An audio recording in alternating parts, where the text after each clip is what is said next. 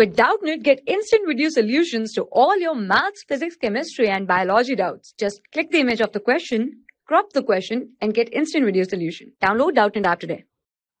The question is, a car weighing 1000 kg is going up and inclined with a slope of 2 in 25 at steady speed. That means if this is a slope, right, this is our car, we have given its velocity and also we have given the height, that is 2-meter height, and the distance covered by it is 25, right? So from here we can say that there will be two forces acting, one vertically, that is mg, and one at normal, right? So we can define them as mg sine theta, right?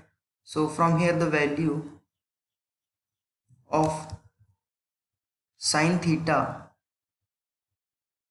will be equal to 2 upon 25, right?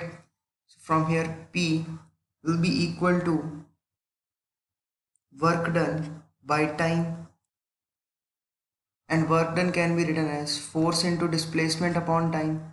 So displacement upon time will become force into velocity. So we have P that is equal to mg sine theta V. Now we just need to put the values for the power, that is equal to 1000 multiply by 10 into 2 by 25 into 18 kilometer per hour should be converted into meter per second, multiply by 1000 upon 3600.